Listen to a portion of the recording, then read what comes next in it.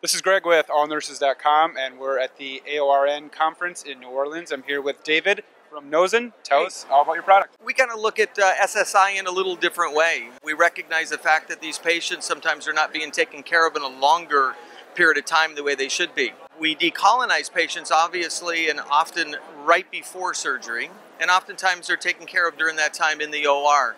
As time has gone on, we've recognized that not all of the SSIs are actually taking place in the operating room.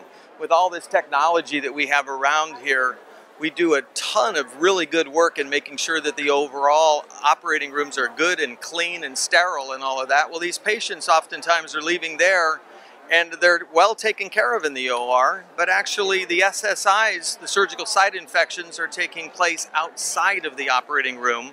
And so we want to protect them over a longer period of time. Our product, Nozin, we put them on a program where for 5, 7, maybe 10 days post-op, we continue to decolonize these patients during that period of time. And oftentimes we'll actually have the caregiver, family member, visitor, we will continue to have them decolonize as well. It's almost like we put the patient in a bubble.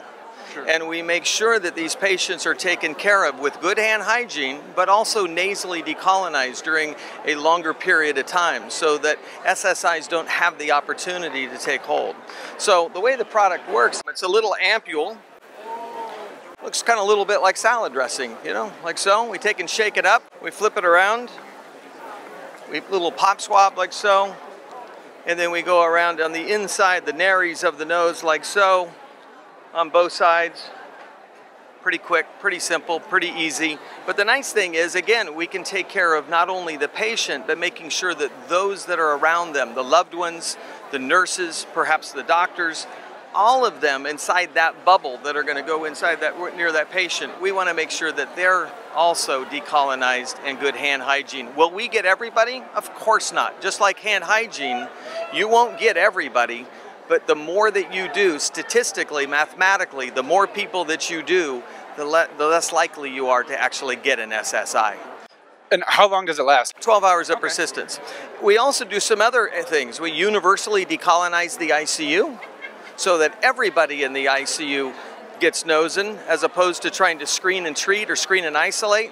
And then the last thing we do that's just really terrific is taking patients out of contact precautions that are there for nasal or for MRSA colonization.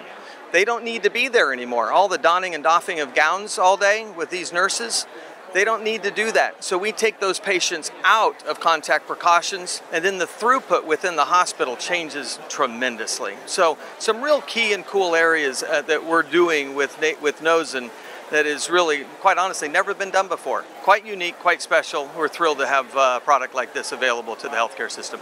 That sounds great. And where can people find more information about the product? www.nozin.com.